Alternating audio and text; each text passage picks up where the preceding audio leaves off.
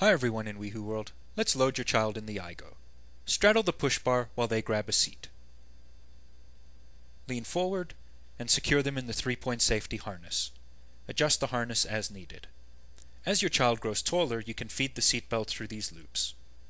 Take your child's heel, push it against the heel strap, then strap in the Velcro.